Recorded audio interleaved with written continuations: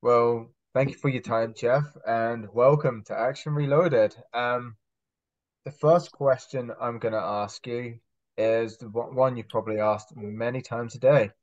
So, how did you first discover Kempo, and what drew you to this martial art specifically? Yep, good question. I was attending the university in those years, and that's when I met Lou Angel, Hanchi Lou Angel, who's teaching Japanese Goju-Ryu. And so that was when I began my martial art training in 1978.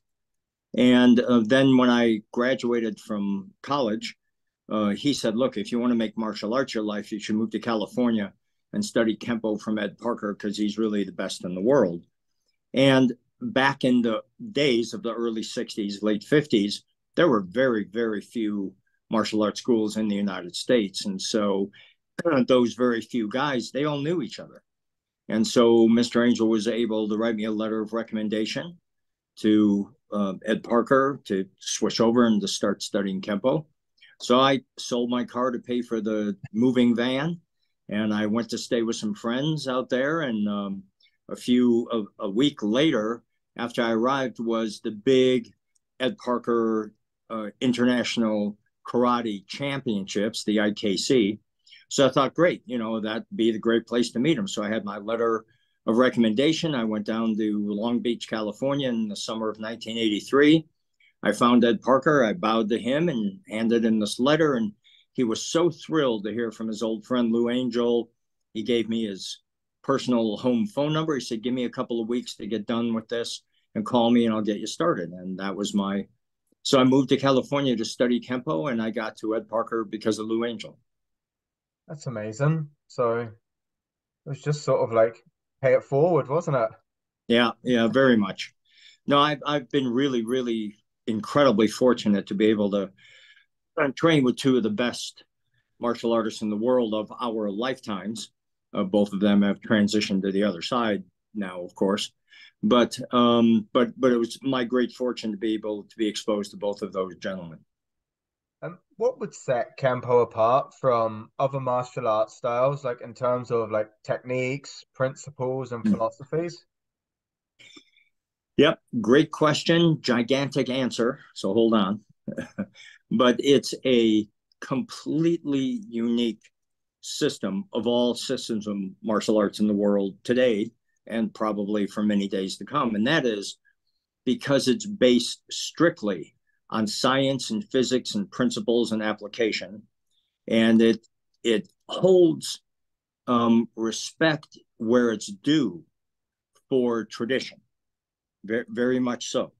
But you only take forward what is applicable today.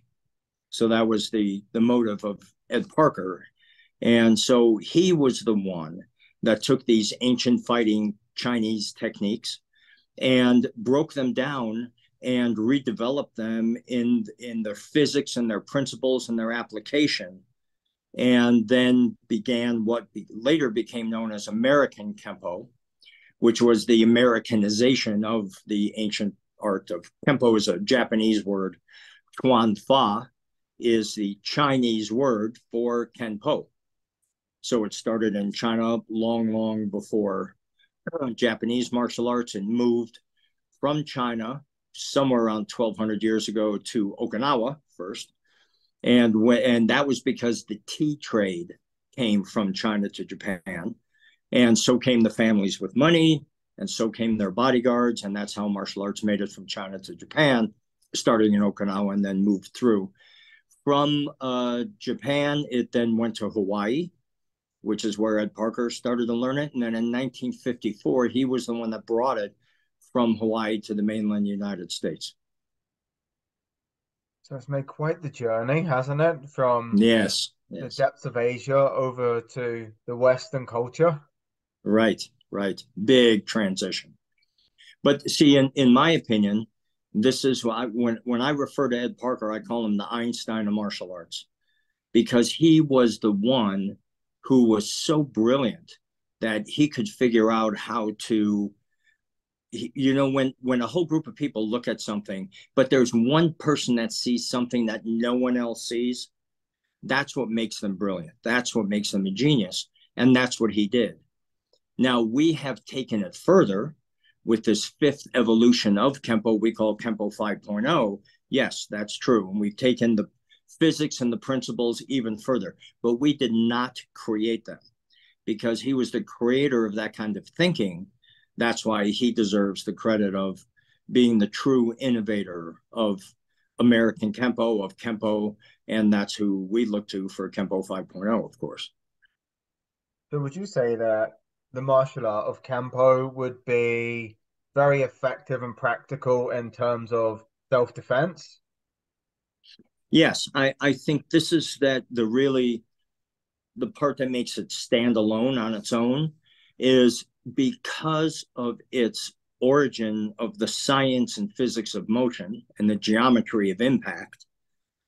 That's what makes it so applicable. Now, we are the ones that took that, and we're the ones that brought Kempo to the ground. So we took those very same principles and concepts that he used brilliantly for stand-up defense, and we're the ones that then learned Brazilian Jiu-Jitsu, MMA, and incorporated that into the system. So there really was no ground fighting in Kempo before we did what we did.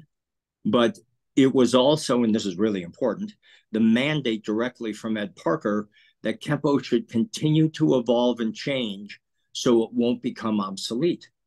That was his mandate to all of his black belts. So we took that seriously and understood that once the Gracie family in 91 came to the United States and then the Machado family, that just turned the whole martial art world upside down. You would be hard pressed to find somebody more grateful for that, for the Gracie and Machado family to do what they did than me or us, my group, because that's the catalyst that caused us to evolve and change the art, which now we have franchise schools in 21 countries and we're the largest Kempo organization in history. And it's because of the evolution. How would you say that the Kempo has evolved and adapted like over time within the martial arts community? Each one of the Ed Parker black belts had access to him and the brilliance of who he was. Then it's up to us to take it forward. So different black belts have had different versions, if you will, different emphasis of different areas of Kempo. We are really the only ones that decided to make Kempo work on the ground, which has made us very, very unique. That's the good news. The bad news is, in order for us to be successful at that, we had to change the art of Kempo a lot. Not a little bit, but a lot. You had to open your mind and open your spirit to be able to receive this information and actually to be able to do something with it. So in doing that, we became sort of this weird group of Kempo guys that went in a crazy direction. And the crazy thing to me is nobody else did it. So I'm sitting there wondering why no one else took the Ed Parker famous quotes and took them seriously and went forward with evolving and changing the art. Now, the truth is, it took us well over 10 years to develop the art to be able to be used on the ground and to be used effectively. So this was no day at the beach. This was many, many years of a lot of hard work. And many of my students who already were wrestlers and grapplers and jiu-jitsu guys, they embraced it. I had to learn it. And then we worked together as a team to create the solutions for how to do your Kempo on your back. Then as the years went on, now that was 2005 when we switched over to Kempo 5.0. And we've continued to evolve since then. And in that journey, many other Kempo guys who left Kempo because there was no ground system, who went into jiu-jitsu, have left there and come back to Kempo because of what we've done. Because they understood and they knew that if you guys don't change and evolve, you're going to be sitting on the couch eating potato chips talking about the old days. And we decided not to do that. So as those other Kempo guys came back to Kempo. And as our group continued to evolve, we in turn evolved the art of Kempo 5.0 again. So technically, we teach Kempo 5.0.2.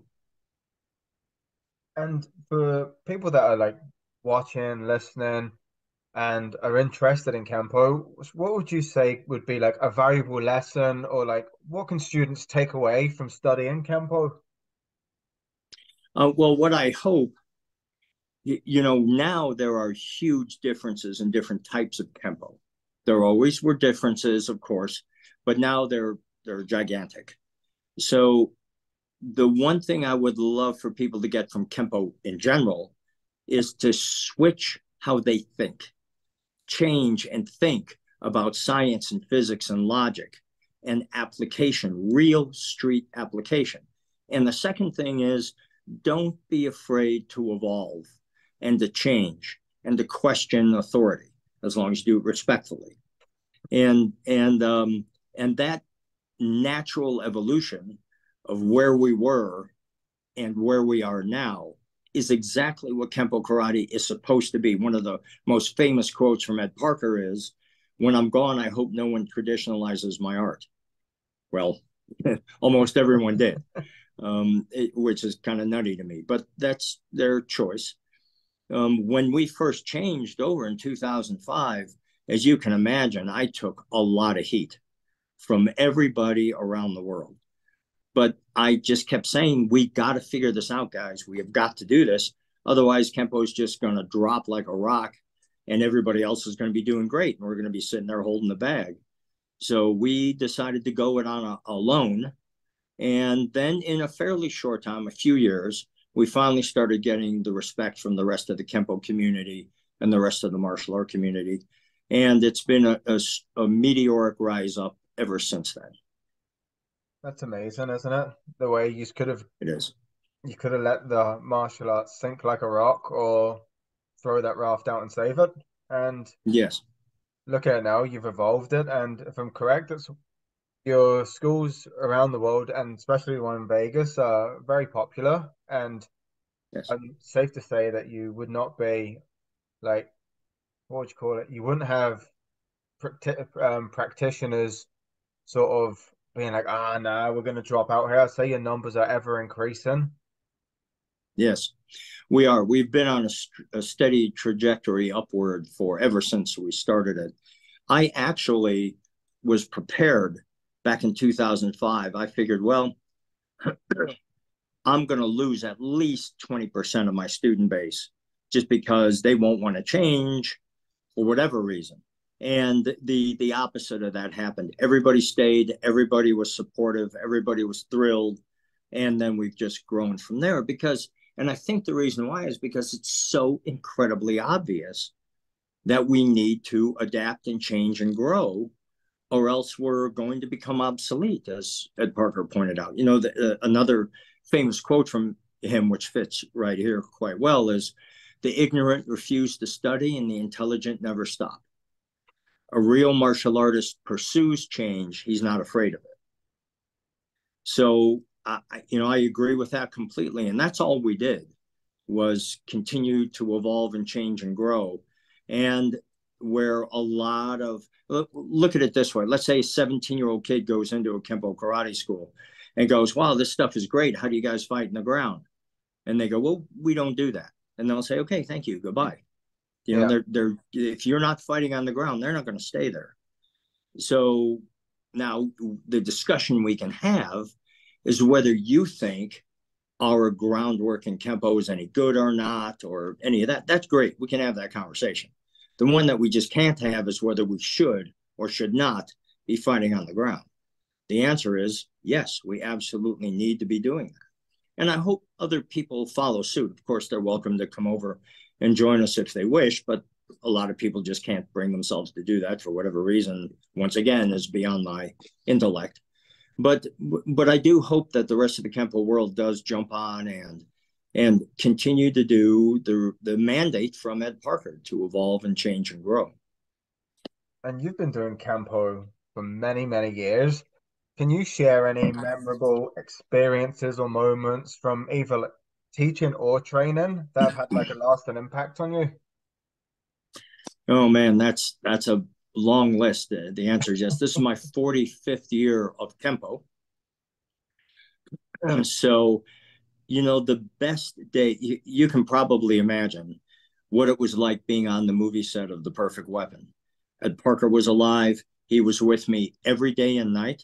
When we were doing fight scenes, it'd be 3, 4, 5 o'clock in the morning. He'd be right there at my side. We became very, very close. I choreographed, or he and I both choreographed the fight scenes for the movies.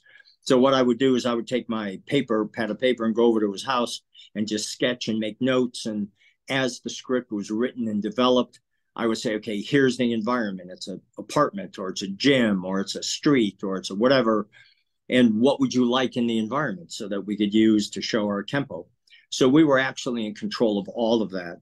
And then I got final edit and sound check from Paramount. Now, if you think about that, that's nuts, because not only do they not give that to any actor, this was my first movie. So the fact that a company as big as Paramount would surrender that right to me was completely unheard of. But let's be clear, the reason they did that is because they knew I'm really the only one that knew what this stuff was supposed to look like. So when I first saw the edited fight scenes of the movie, I contacted the producer. I said, why is this here? This doesn't belong there. This should go here, and that goes next, and blah, blah, blah. And that's when he turned and said, okay, then why don't you come in and do it? And I said, great.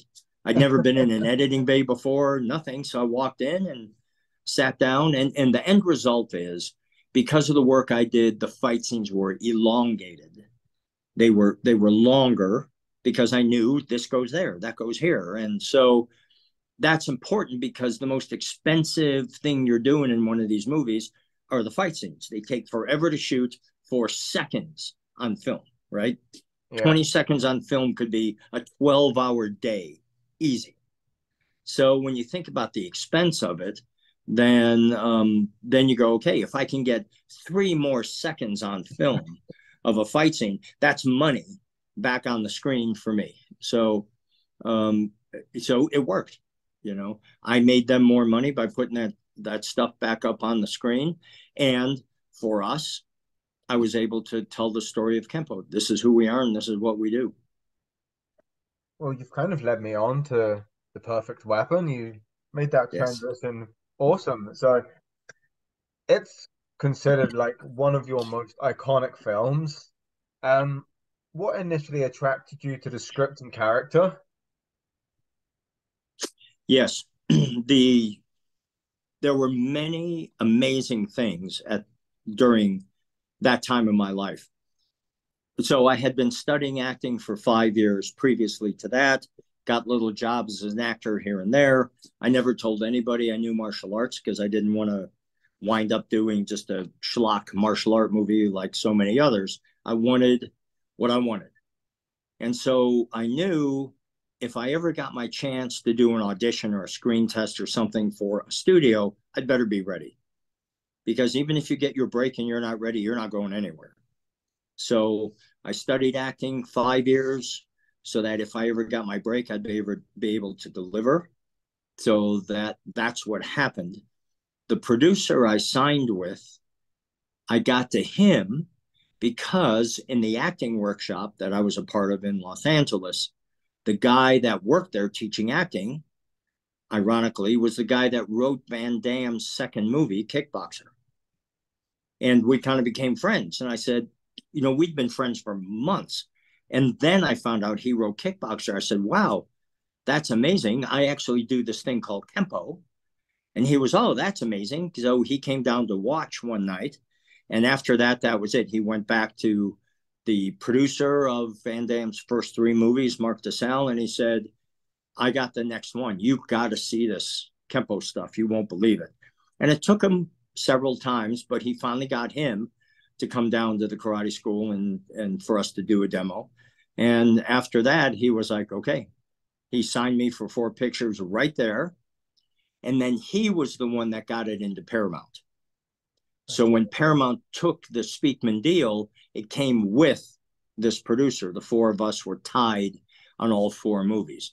The first one was called The Perfect Weapon. They wrote it for me. So I was able to interact with the writer during it. So all that stuff you see in the movie, in the dojo, all of those things, that's all stuff I contributed. The tiger and the dragon and all of that, those were my contributions. I didn't write any of it, but I worked with the writer on a regular basis. And then when it came to the fight scenes, they were able to give us complete control of that, which I'm not even sure today how that happened, but it did happen. And then that was the beginning. And the problem, and then you would think, okay, Paramount did The Perfect Weapon, the first of 4 movies. What the heck happened to the other 3? And that's a sad story because they had such a problematic time working with the producer that I was tied to. They never wanted to do another movie with him. Oh, that's a So shame, that isn't it? meant they were just going to put me on a shelf and let my time elapse, and then it was over. And that's exactly what happened. Now I had an option with him. He had an option with me to do those 3 movies outside of Paramount if they didn't take the next movies, which they didn't. So now I'm legally tied to him. And that's how I got some of the other movies done. But as I'm sure you noticed, as everybody else did, the quality of the movies was nowhere near Perfect Weapon. That's why that's the one that stands out. We had all the money you would want. When you're working for a studio, it's a radically different experience than when you're working for an independent film company. So when you have all that money, it buys you time, cameras, crew, lighting, all the stuff that comes with the money. So that's why the fight scenes in Perfect Weapon really stand out. But then you didn't really phone in the rest of your performances, so they still, you know, you Right. can't be accused of that. Yeah. No. And the truth is, every time now, even though the budgets for the rest of the movies were approximately 1/3 of the budgets we had for Perfect Weapon, when it was time to show up for work, I showed up for work. I didn't pull back, hold back. So we were limited. We didn't have 3 days to shoot a fight scene. We had 1 day. Okay, so we got to work harder. We got to be smarter.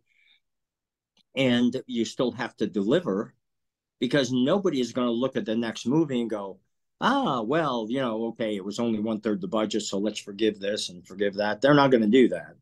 So you still have to deliver. You have to perform. But Perfect Weapon was magic. There was nothing. You can just imagine what it was like. The first movie, the biggest production company in the world at that time, and I think still is today. They had $1 billion in cash in the bank in 1995. I mean, that's an insane amount of money. Yeah. And so you're working with the A team.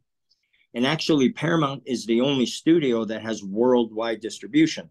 All the other studios, they sell Germany, they sell Italy, they sell to other distribution companies. Not Paramount. They distribute worldwide. That's why everywhere in the world you go, the name of the movie is The Perfect Weapon. When you look at other movies, it could be named something in the United States, something different in Germany, something different in Australia. But you don't when you work with Paramount because they're the only company that owns their own company all around the world. So it was an amazing time. And then, as I'm sure you know, Mr. Parker died right after we were done filming Perfect Weapon. So he never got to see the movie. We finished filming at the end of November. He was going back to Hawaii to see his 94-year-old mother. And as soon as he landed on Hawaiian soil at the airport, he dropped dead of a heart attack at age 59. Jesus. 59. It was so shocking and so tragic. And just think, the one thing that he wanted to do in his life that he never accomplished was to take his art to the world through film. That was the only thing. And here it is. And now it all got done exactly the way he wanted it from the biggest production company in the world. And then he just left us like that. And that's the reason why I have not watched The Perfect Weapon since it was released in March of 91. I just can't watch it. It's just too, it's like, that's the past. I've got to get that out of my life because the painfulness of losing somebody I was that close to, that was so much a part of everything, is just too much to deal with. So, like your most iconic film, um, you really just can't go back and watch just because of the stigma around it, so to speak. Yes, yeah, that's quite accurate. Yeah, Okay, it's it's a weird combination of emotion. Yes, it's very based in emotion, but it also is a little bit of, that's the past now yeah. because he's gone. So let's let it be the past. Let's move on. We have to continue to live our lives. We have to do whatever it is that's coming next. So it was a bit more than just emotion. It was like, I have to put that behind me and I have to try to move on. And if I'm always looking over my shoulder, I'm not going to be able to move forward. I've always wondered, in The Perfect Weapon, when your character is about to get robbed and he has to hand over his wallet. Yeah. Does that work in real life? Well, I'll tell you a funny story about that particular scene. We call it the wallet scene. So when you're done filming a movie, you're done. If you're going to go back after you're done filming and film more footage, that's very expensive. Almost nobody does that because it's so expensive. You got to hire the same crew, the same everything, and get back on the horse and write it again. But Paramount wanted to do that. And it's because all of the other fight scenes in the movie were edited sort of very choppy like. There were many, many edits in one fight scene. And that's because Mark DeSalle, his three previous movies were with Jean-Claude Van Damme. So, I mean, he's extremely limited in his martial art abilities. He's a very talented, incredible athlete, but he doesn't have much depth or much range in his martial arts skill. A jump spinning kick, a reverse kick, So what you wind up doing is you shoot that one move 5 different times, and then you edit it 5 different ways to try to elongate the fight scene. Well, it's the opposite in Kempo. There's way too much material. There's like an embarrassment of riches here. So when DeSalle was done with the movie and turned it into Paramount, they wanted one fight scene that didn't have so many edits in it. So instead of re-editing it, they said, let's shoot another fight scene. So they created the alley scene, wallet scene in the alley. And DeSalle was nowhere around. We shot it ourselves. I edited it myself. And it's so interesting you brought that up, because what I have learned over the years is martial artists like that scene in the movie the best, as opposed to the scene that's in the Taekwondo gym, which is the big set piece fight scene, right? It's this huge thing. That took us 3 days, by the way, to film that. 3 12-hour days to film that one fight scene. And think that lasts, what does it last, 2 minutes? And it You took wouldn't get that 3 days, these three days. 12-hour days. It's crazy. So, but the other one we just shot in like half a day. So when you just talk to the public, they usually like that Taekwondo fight scene the best in the gym. But when you talk to martial artists, they like the wallet fight scene because it was more realistic. It's just real quick, one hit, two, turn around, turn, bam, bam, bam, and it was done. And that's going to be a much more realistic portrayal of what happens in the street. You're not going to have this long project. You kick somebody in the head and they turn around, they come back, and again, kick them in the head and they come back. They're not going to come back. So, but that was a real interesting. It was shocking for me when I got the call from Paramount that they wanted to add a fight scene. I mean, I would never have thought that because nobody does that. But it's so funny that you brought up that particular scene. It would, yeah, I was going to say, it would be one of my favorite scenes from the movie. It's just short and sweet, but it's so Yep. brutal at the same time. You're like, oh shit, would that work? Would that work?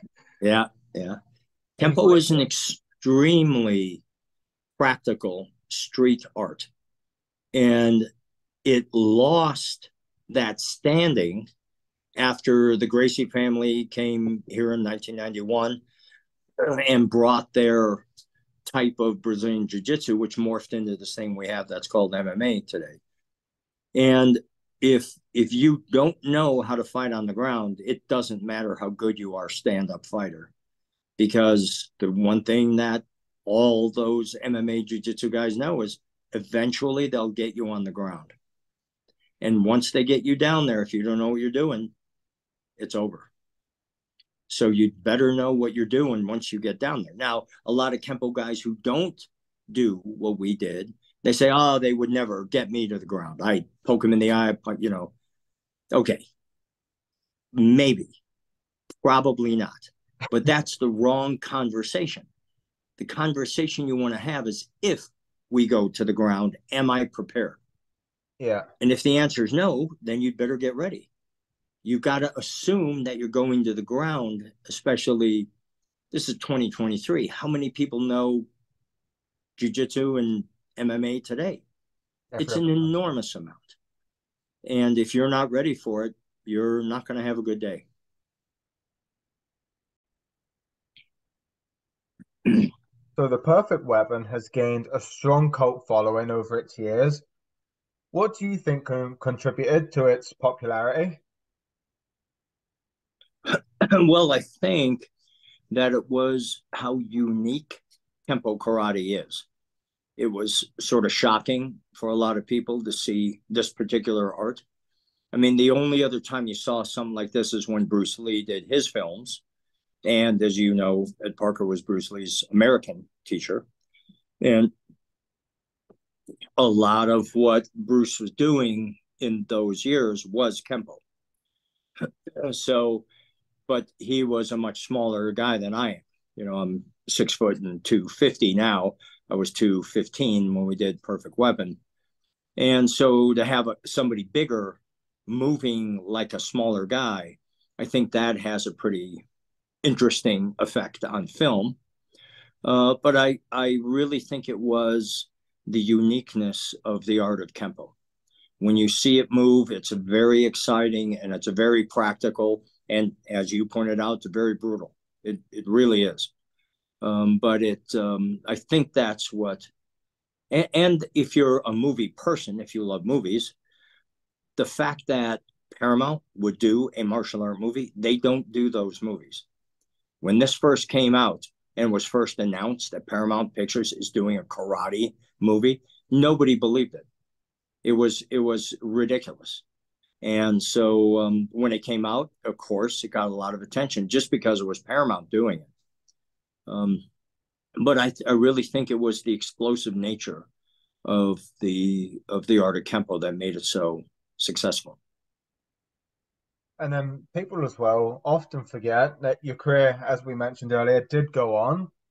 You went on to Yes. star in maybe about 6 or 7 other movies, headlining. Mm-hmm. One of them that I found quite fun was Street Night. What attracted you to the script of Street Night? Uh, Street Night was the second movie after Perfect Weapon, and that was part of fulfilling my legal obligation to the producer that took me into Paramount in the first place. So, as I mentioned earlier, remember there were 4 movies. Yeah, Paramount took all 4. They only made one, which left the other 3 on the table. So, because I was legally tied to that producer, he had the right to go on and make the next series of Speakman movies. And I was legally bound to do those films. So Perfect Weapon was written for me, and I participated in it, as I mentioned to you. And that was not the case in the other movies. So those movies were acquired for me, true, and rewritten for me. Yes, that's true. But I was not in the creative process of those other films.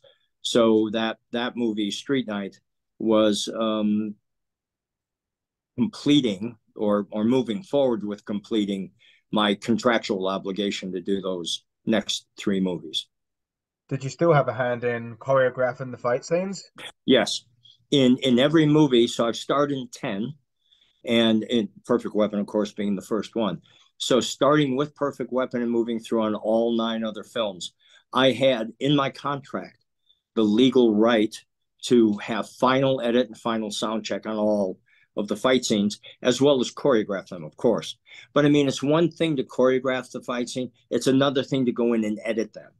Yeah. So, for example, the legal language I had to have on my contracts was that I could go in and have control of the editing of the fight scenes as long as it did not interfere with the delivery schedule of the film. So as long as I could fit their schedule, they were fine with letting me do that. So for all the movies I've done, I've actually had the opportunity to not only choreograph but actually edit and have final edit and final sound check on all of them. That's actually amazing, isn't it? Because you don't really know too It many people that get that opportunity. You bet. It's nothing short of amazing. In fact, I'll tell you a quick story. After my third movie, I think, came out, Warner Brothers approached me about doing a television series. So we went through all of that. They put me on what they called a holding deal. So they're going to hold you for a year while they develop your TV series or movie or whatever it is. Excuse me. And it's a paid position. They're going to pay you for a year because they'll hold you. You cannot go do a TV series someplace else. So if they're going to keep you from doing it, they got to pay you to do that. And that's what we did. So we got moving on that, signed the initial contract. As we went forward, I went to Warner Brothers and I said, okay, I need to have the final edit and final sound check of all the fight scenes. I edit the fight scenes. And they said, we don't do that. Actors don't do that anywhere on movies or TV in Warner Brothers. And I said, okay, got it. Here's a crazy idea. Give me another title. So you can have me as an actor and have me as a associate producer. I don't care, whatever it is. You don't have to pay me. I don't want any bigger percentage of the movie, but I want control of the fight scenes. As long as I can develop, as long as I can deliver on your schedule. I understand that's how the world works. And they said, no, we're not going to give you the right to do that. And I said, okay, I'm not doing the television series then.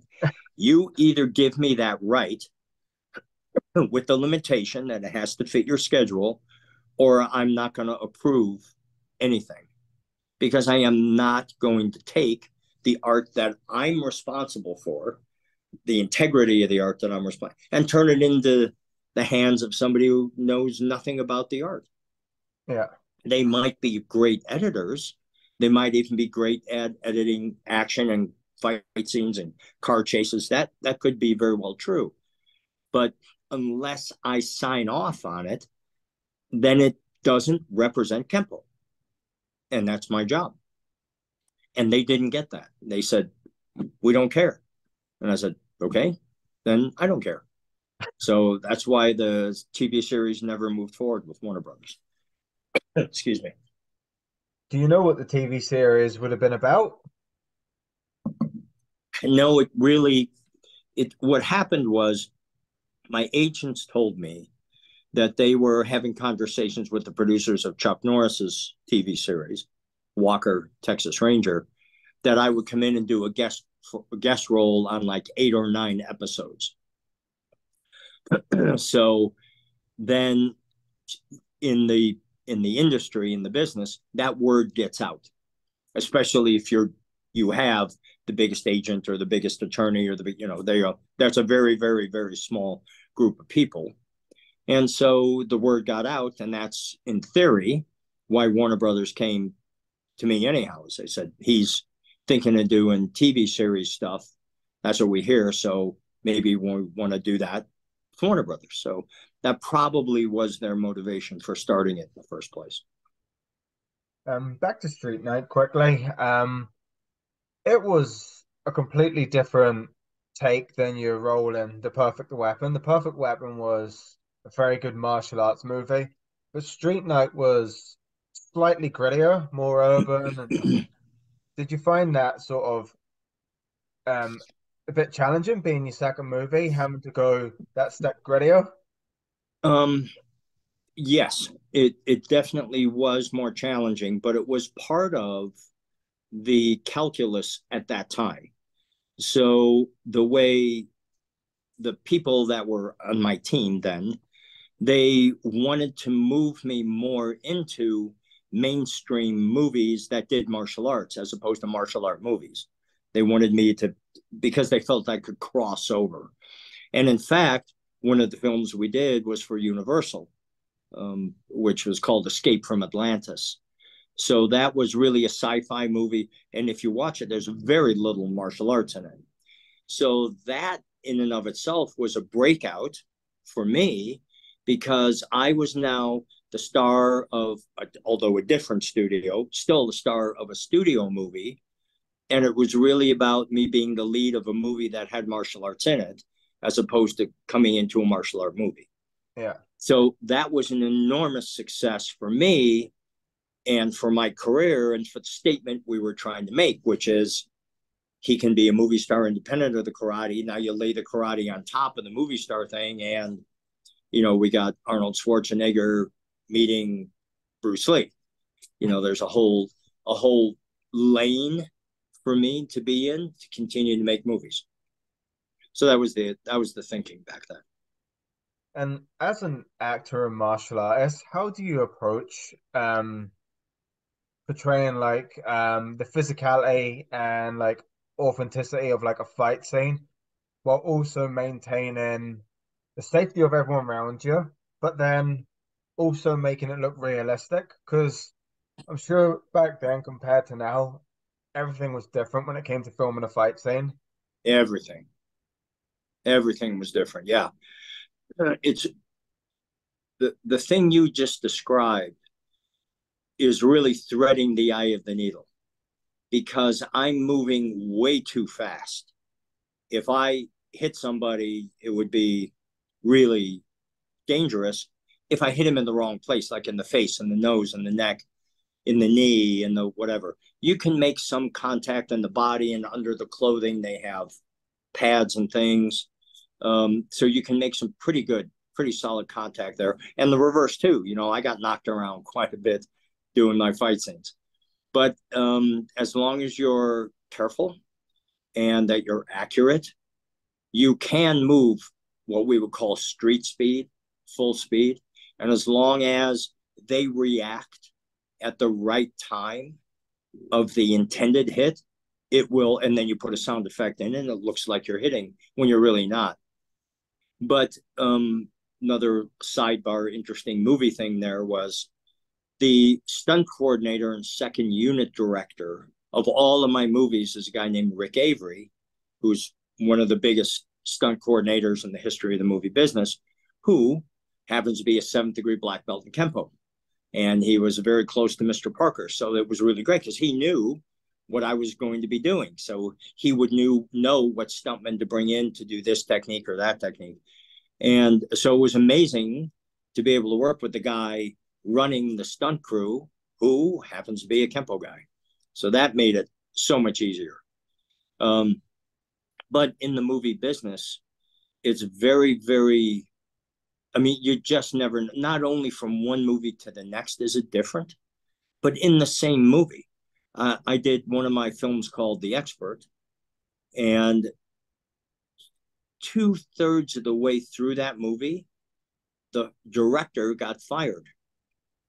Now, you fire a director in the middle of filming a movie, that's a big deal because there's not only all the reasons you can see that you fired him, but after he's gone, there's all these other things that come up that you didn't see, which would have been why you fired him, again.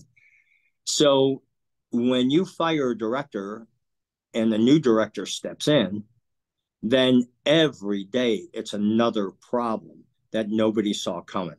And you learn very quickly what it's like to create solutions on the fly. You're walking around with some guy with a camera on him going, okay, what are we going to shoot next? I mean, that's ridiculous, right? You don't even have a script you're working from.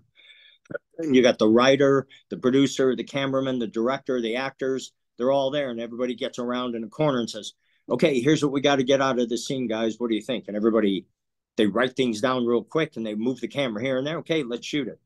It's complete chaos. But we did it. And actually, I actually thought when The Expert was over that that would be the end of my career. I thought that was it because there was no way you could live through that kind of chaos and actually get a movie with like a beginning, a middle, and an end, if you really reduce it down to its basic things. But, when it was done and they put the music to it and the sound effects and all that, it actually turned out to be a pretty good movie. I was Was it quite one proud of of it. your contracted movies? It was, yes. And let's be clear about what that means. You don't do it, you get sued for a lot of money. You sign a 3-picture, 4-picture deal. If you can, when you sign the deal, you want to be able to approve the movie, wouldn't you? Yeah. But when you have no credits, when you have no accomplishments to speak of, you have no authority, no power to negotiate that. Here's the deal. You sign it or we'll get somebody else. It's just that simple. So, of course, you sign it, hoping for the best, you know. But then when they hand you the script and they say, okay, here's your next movie. Okay, you can say, I don't like this. I like that. Let's change. You can get some things done, but you're doing that movie. Even if you don't want to do it, you're doing it. Because if you don't, you're going to get sued. And you not only will you never work again, but any money that you made off all the other movies is going to go away. Yeah. They're going to, there's just no, you don't even consider doing it. You're just You're better doing there. movies. Yeah. They hand it to you and you go, okay, I'm going to do the best I can. And some of the other movies were nowhere near as good as Perfect Weapon. Some of them were, but you don't have any say in that. You got to roll the dice and do the best you can and live with the consequences. And The Expert had you working with James Brolin. What was it like working alongside him? He was, as with some of the Land of the Free, is another movie I did with William Shatner. And my experience with both James Brolin and William Shatner was, these are big actors, big names, loads of experience, decades of work. And they were the most kind and professional and willing, hardworking. They were not the kind of guys that were really difficult or would go sit in their trailer and pout and complain and bitch and moan. They were not that at all. They were very, very nice, very professional people. And I learned a lot from both of them. So, would you say out of your 4 picture deal, well, we've covered The Perfect Weapon, Street Night, and The Expert, would the fourth be Deadly Takeover? Yes. Yep. That's right. That was the fourth one. And we shot that in Tel Aviv, Israel. So I was in Israel for about 3 months. And it was an amazing experience. Never been there before. So, and then part of my deal for that film was on the way back, they paid for me to have a trip to Egypt. So I got to go and see the pyramids and all of that stuff. So those are the cool things. Those are the things where you get to go to different parts of the world that you've never been to on somebody else's dime, that they're paying you to go there and get to experience all of that. And it was a wonderful experience. I went to the Dead Sea every weekend, and I just really enjoyed it. Just looking at human history from back in those days. You're walking on the very same walkways, pathways that Jesus walked on when he was crucified. I mean, it was so powerful to be there. And I am a person who loves history. I love human history, what we've done, good and bad, to ourselves on the planet. So every time I would go there or to Greece or other famous places around the Mediterranean, I always got a thrill out of that. And what was it like shooting Deadly Takeover? Because if you were to watch it now, you would almost compare it to it's like Jeff Speakman's mini Die Hard movie. Yeah, right. That's exactly what it was a takeoff of. Yeah, that's right.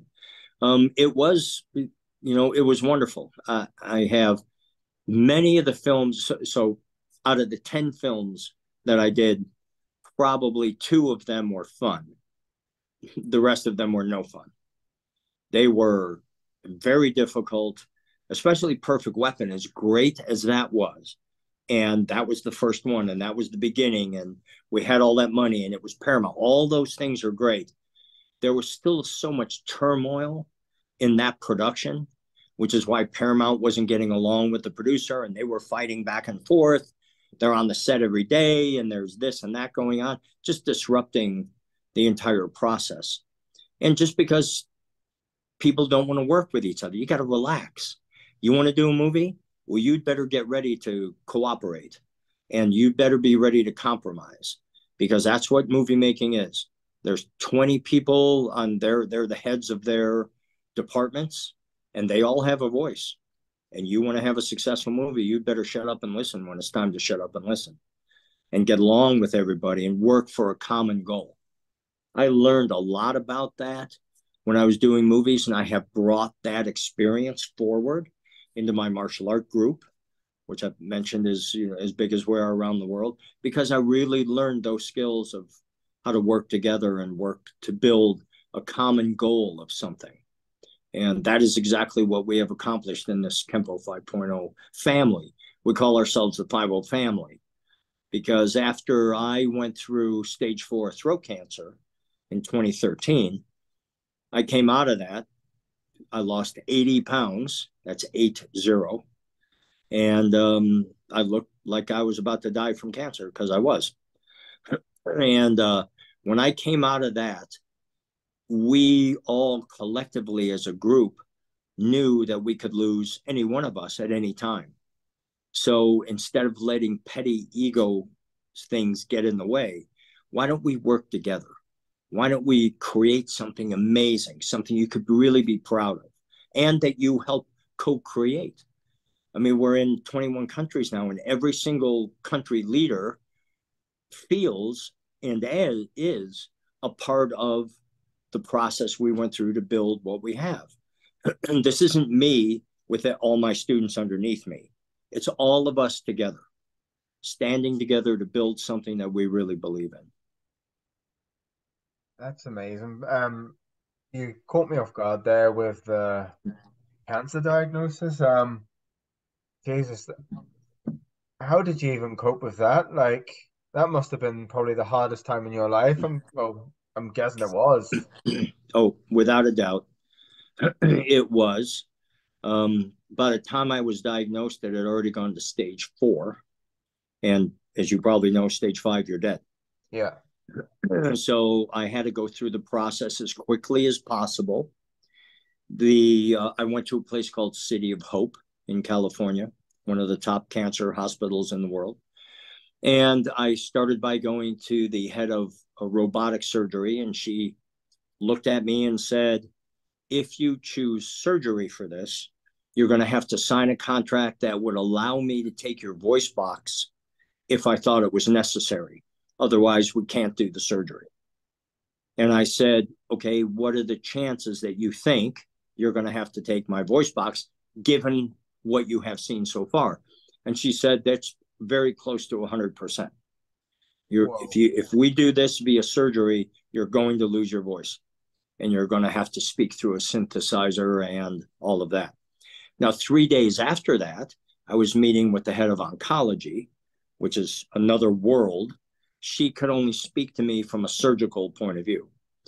And so I don't know if you can imagine this, but imagine sitting in that doctor's office, having her look at through an endoscope. They put a tube down your nose and goes down the back of your throat.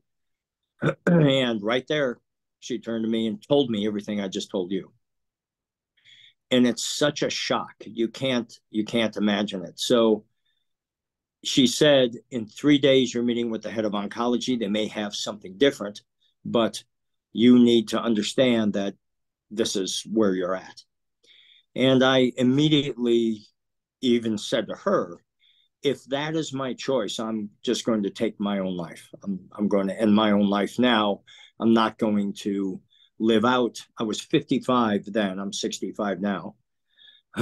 So I wasn't going to live the rest of my life without my voice. I mean, I I don't get the point of that.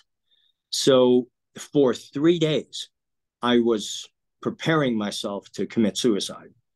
And I started making what they call the list. And that's the list of people you're going to call, and you're going to thank them for being an important, positive place in your life, and to say goodbye. And so I'm making the list. And 3 days later, I go see the head of oncology, and he looks at me and goes, "We got the cure for this." He said, we have an 85%. Now, he didn't say survival. He said cure rate. He said, we have an 85% cure rate, and these are including people in their 80s and 90s. You're 55, you're in the top 1% of physical health, you're going to make it, and you're going to be fine. And so now drink that in for a minute. You got 3 days where you're preparing to take your own life. And then you go back, and this guy says, don't worry, we got this. That emotional roller coaster is almost impossible to describe in any language. Words just come too shallow and too short to be able to share the depth of that emotional trauma, to be at the very low and then to be told you're going to be okay. I mean, when he told me that,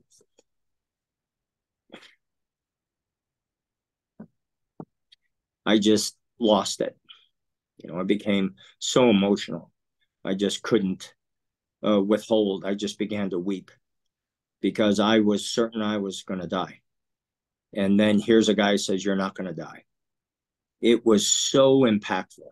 It still affects me here 10 years later. I couldn't quite get through it. So it was very, very powerful. And so I elected to go through 34 days of radiation with 8 sessions of chemotherapy simultaneous. So I was doing 8 sessions with 34 sessions. So the day I did my chemo, I'd be at the hospital 9 or 10 hours because chemo is a very slow drip in your veins. And so that was 34 days of radiation, 5 days a week. On the 32nd day, they make a mesh mask that they flip onto the table. So you're held onto the table as it goes into the radiation machine. And on the 32nd day, the radiation poisoning was creating what would be effectively a sunburn. And when your skin peels off from a sunburn, but that's what was going on inside my throat. And so a flap of skin flipped over and covered my airway. And I couldn't breathe. So I would exhale and it would blow it out of the way. But then when I would go to inhale, it would suck it back down again. Then I tried again and again. So each time I'm exhaling more than I'm inhaling. So I immediately called for help. They come running in. I'm now choking. I think I'm going to die. The table comes out. Then they have to unclip the mask because you're clipped to the table. So they got that off. I rolled off the table. Now I'm face down and I'm gagging and I'm trying to breathe. And I finally got calmed down and I got my breath back and I made it. But I was very, very close to dying right then. And I was on my hands and knees, of course. And I turned and I saw the feet of the people who had been giving me the treatment every day. And I looked up at them and I saw the look on their face. And that told me how close I was to being dead. It could have been any moment right then. So you recover and then they look at you and they go, we got to do it again.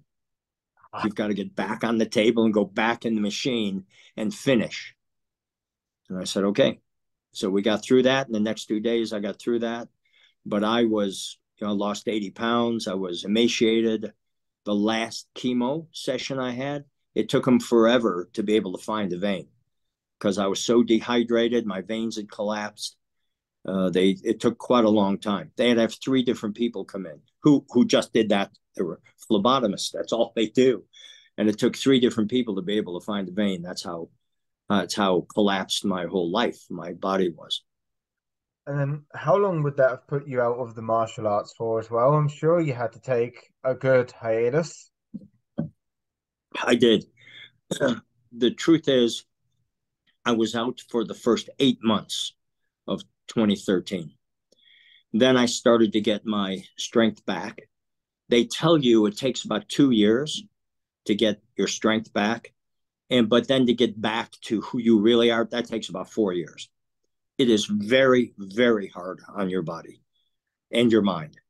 But I made it back. I started going back to the weight room again, and I had the strength of like a 12-year-old kid. There was no gas left in the tank. I was 80 pounds lighter. I had no strength, but I started and I fought my way back.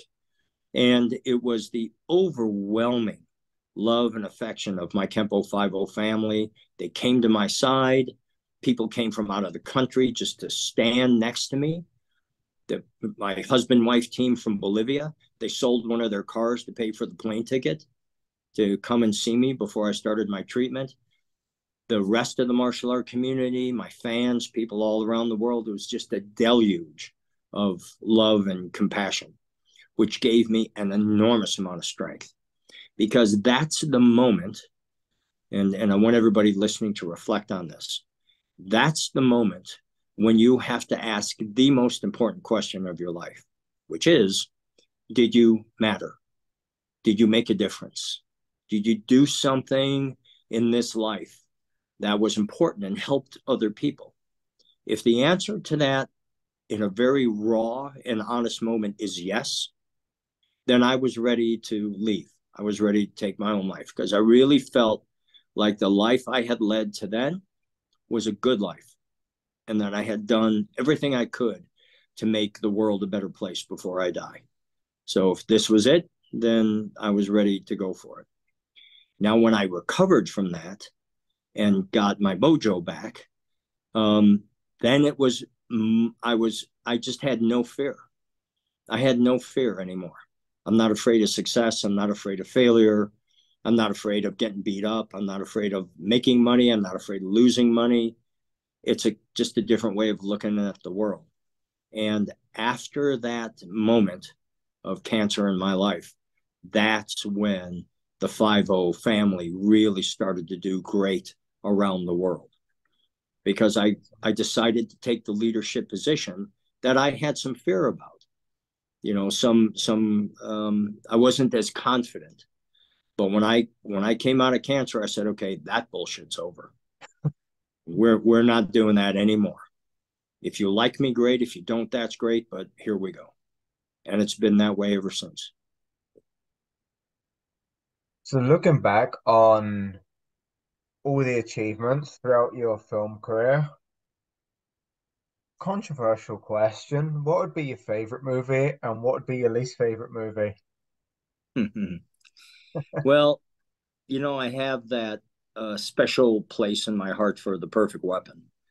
I know that sounds bizarre, because I just got through telling you I've never watched it since it came out, but now you know why. But it is such a special moment in my life, that it just can't be compared to anything else.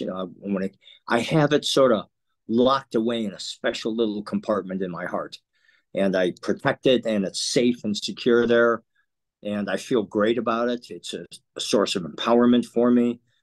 I know how happy I made Ed Parker, my teacher. I know how much he wanted to do that. In fact, excuse me, several people who knew him for decades longer than I did all said pretty much the same thing, which is the only time they have seen him as happy when we were doing The Perfect Weapon is during the birth of his 5 children. That's how happy he was that we were doing this. And when you throw on the layer of, he went back to Hawaii, where he was from, to see his mother, And as soon as he stepped on Hawaiian soil, that was it. He died right there at the airport, actually. So there's an inference there that if he had done everything he wanted to do in his life, and these are big things, what he did, huge things. And the only thing left that he wanted was to do a movie the way he wanted it done with a big company. There it was. You're not going to get any better than Perfect Weapon. And it was almost like he went, okay, that was the last one. I got it. And now I'm moving on to whatever it is that's next. So, I mean, as tragic and sad and painful as all of that was, there's something beautiful about it that allows me at least to let that go. You know, when you have the death of a loved one, and I loved him and he loved me, and we knew it, and we told each other that all the time. The same with Lou Angel, the guy that taught me Japanese Goju-Ryu. He just transitioned to the other side a couple of years ago. But when and all my students around the world, my black belts who've been with me all this time, they all know that I love them, and I know that they love me because we tell each other. We're not afraid of that. And it's actually, you know, it started with karate, but it isn't that anymore. It's about the love and friendship and respect we have for one another. And then the karate is a distant second. You know, we're pretty good at the kempo that we do, but it's nowhere near as important as the love and friendship that we all share with one another. I was married 4 years ago, oh, sorry, 5 years ago in France, just outside of Paris, in a place called Rouen, Rouen. This gorgeous cathedral, one of the top 10 in all of Europe. And so my wife and I said, okay, what the heck? Let's invite all the school owners from all 21 countries because they're family. Well, 80 people showed up from all over the world. We had no idea. but the point is, that's how close we are as a family, as a group. People came from New Zealand and Australia, and of course all over Europe, and from the United States and from Mexico and from everywhere, just to be together to share this time and you know, of love and friendship. And that really is who and what we are. That's such an amazing bond to have, isn't it? Oh, it is so fulfilling. I, you know, tell them all the time, this is how I'm going to live out the rest of my life. You know, in this world, this utopian society that we have co-created called the 50 family. I'm instrumental in it, but I didn't create it. We created it together. And this is how I want to live. And it's a wonderful, wonderful feeling that you have that much love.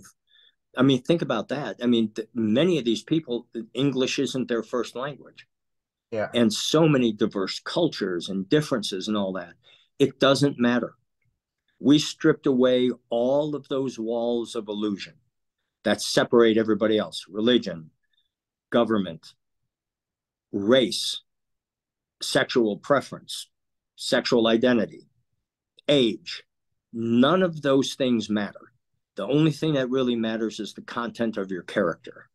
And you show that every day with how you treat the other members of your 50 family. And we all know that. We get it. We're in this together. We've decided this is how we want to go through the rest of our life. And when it's time for me to transition to the other side, it, of course, is set up to go on without me after I'm dead. Now, whether it does or not, I don't know. That's up to them. You know, I won't be here anymore. So you guys want to screw this up, go ahead and do it. But until I die, we're going to do it exactly this way. And it's going to be lead with love and friendship, and the karate comes second. I have to ask because I know there's some fans out there that would completely annihilate me for not asking this question. So, Well, then by all means. what was it like working with, as the fans will know, Star Trek's favorite, but as I know him, Michael Myers' faced William Shatner? Yeah, he was, you know, as I mentioned earlier, a terrific person. And I had no idea what to expect. And he showed up, And right from the beginning, okay, day one, they do a thing in the movie business called a read through. All of the actors are sitting around a big table and they all have their script. And there's the producer and the director and somebody keeping time and making notes. And you do a read through. You're not acting, you're just reading everything through, more for timing. And that was the first day I met him. And from that day forward, he was a very gracious and kind, a guy of his stature could easily take his plate of lunch and have it delivered to him in his trailer. Most of them do. But he didn't do that. He sat out on the tables with all of us, with the stuntmen and the cameramen and the other actors, just hanging out. And when he wasn't acting in his scene, instead of staying in his trailer, he was out on the movie set with us, sitting there watching everybody do their thing, talking, being a good guy. And I was just blown away by what a good guy. Now, a few times, very few, in the years after that, I would be in LA, Hollywood, and I'd go into a restaurant and he would be there, right?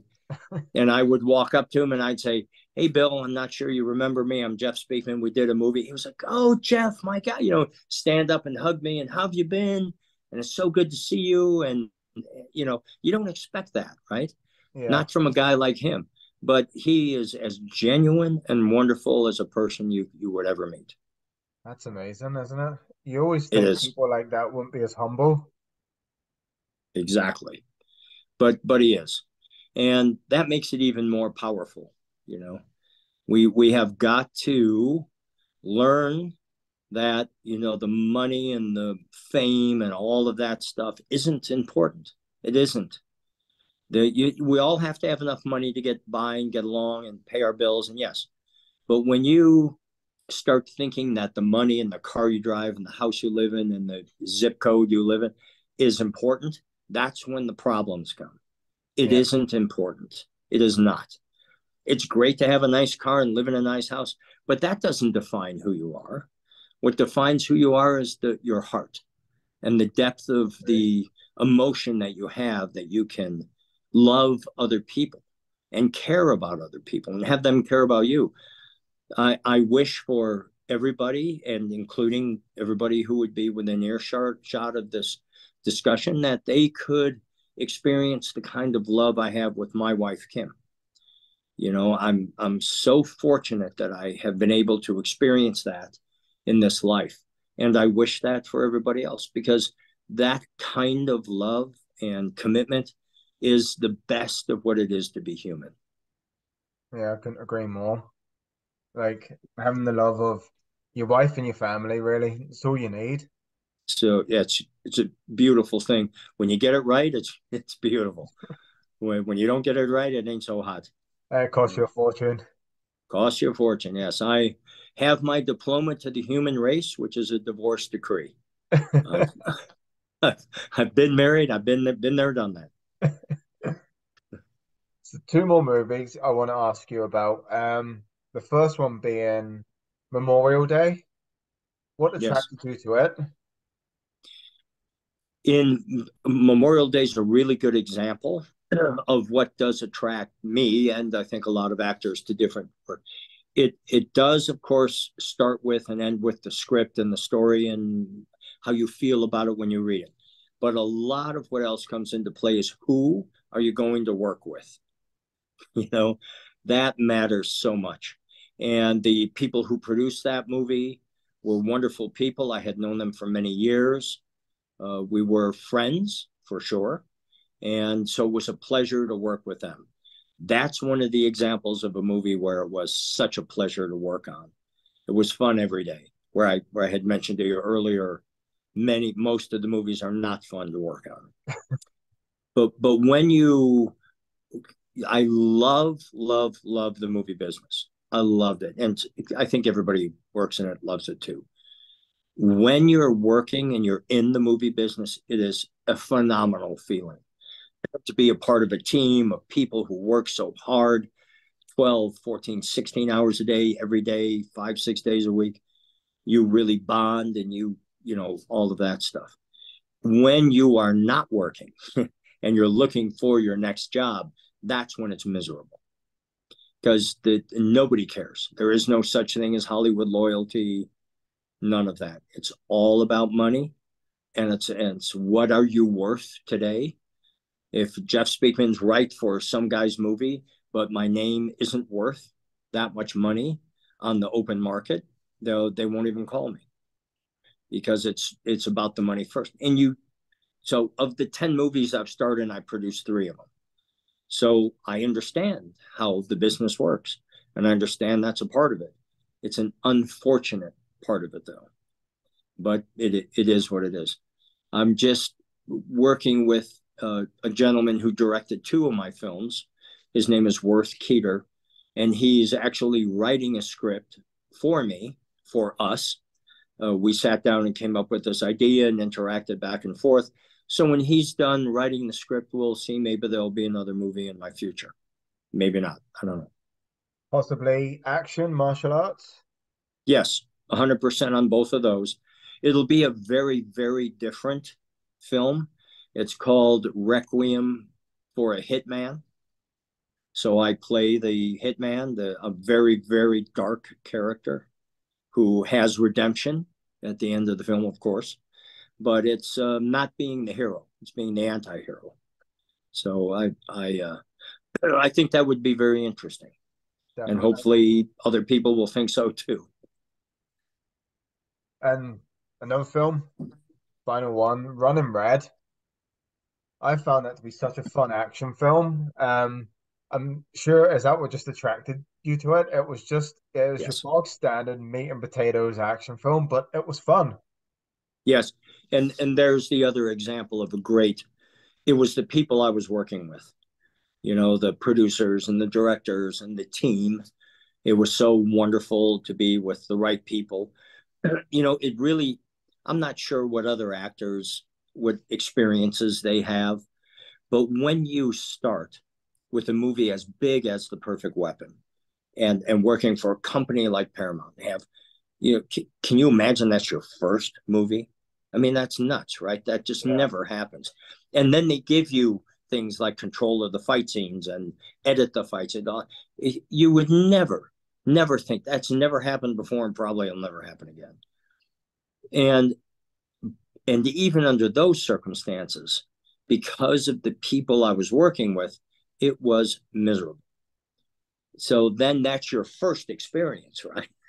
Yeah. Now, what's your next experience and your next one and your next one? And so then finally, when you get to a movie, when you're working with other people who aren't like that, it's such a pleasure. The creative process, everybody sits around a table. What do you think of this, Jeff? How would you say this? What do you think of your character? We're thinking this. What do you think? And you're a part of developing something like that. That's a wonderful feeling. It's exactly what we did in our 5-0 family in our martial art world. Everybody's a part of everything that we're doing. They feel it, they know it. I support them. They support me. It's a wonderful way to go through life. And if there are any people out there who are listening to this, who are curious, you can go to my website, jeffspeakman.com. You can look into where there are schools. We have an online academy. So if you want to join and just learn online to get started, you can do that if you wish. But the reason why I would want you to go there is because you're looking for what I just described to you. If you're looking for that, it doesn't matter whether you're Kempo. I've had several Shotokan schools leave Shotokan and join us. And I know it's because of who we are, not because of what we do. And if there are people out there listening, then please go to the jeffspeakman.com website and have a look. And if you are that same kind of energy, then we are your cup of tea. I have to say as well, Campo does look appealing. I studied Chung De Quan for a while, Hmm. and it was brilliant. But birth of my son sort of took me away from martial arts a bit. Still practice at the house, but everything just became more hands-on, balancing home life, work life, and then Yes. Yes, family. sir. And Yep. now I've got 3 kids. Two Wow. two are in Wow. jiu-jitsu, and All right. I've started studying Chung De Kwan again. So Hmm. we always come back Good to it. for you. Good for you. Yeah. We have our annual event in Europe every November. It's in Étampes, France, just south of Paris. If once again, if you go to not only jeffspeakman.com, but in Europe, we have jeffspeakmaneurope.com .eu. Sorry, and if you want to just come visit us and see what we do, it'll be November 22, 23, 24 that weekend in Étampes. And I have 5 schools in France and a dozen schools all throughout Europe, even in Exeter, England, down south where you are. A really wonderful school there. So we're all over the place. We've got 21 countries. So if you're interested, everyone is welcome. Also, I never forgot to ask. It was on my question list. I remember ages ago. I want to say ages ago. I mean ages ago. It was on Internet Movie Database. You were meant to be doing some sort of like Expendables-esque film. Yeah, There was meant to be two parts to it with like I think it was like right. Olivia Brune, Don Wilson. Was that an actual project in the works? No, No. it was a project in conversation, but it never went forward after that. But Olivier Gruner, who you mentioned, there is a very, very good guy who is an outrageously talented martial artist. That's a guy who I thought should have gone much, much bigger as a star. But he's a good friend. So yeah, but those are all good guys. I would love to work with them, but that never went anywhere. What do you think of the action genre at the moment? Like you've got, for instance, you've got your big movies like, John Wick, which is huge. But then you've got like your lower budget movies still, as we had in the 80s. But like everything now is very constricted. It's sort of like a movie to be shot in a week or two. Yes, Like, what's your take on that sort of aspect of the industry now? it's a radical, as it is in everything in life, but it is a radically different environment now. Technology has moved the movie business. Streaming has changed everything. And as you pointed out, they're doing movies in 2 weeks that used to be 8 weeks, Yeah. And part of that is because the technology has made it so much easier. You can edit a full movie in your bedroom, so you don't need an editing bay anymore. Everything is shot on digital. So it's a different world, which will be challenging for us once the script is ready to make its rounds out there. The one I told you about that we're doing, Requiem.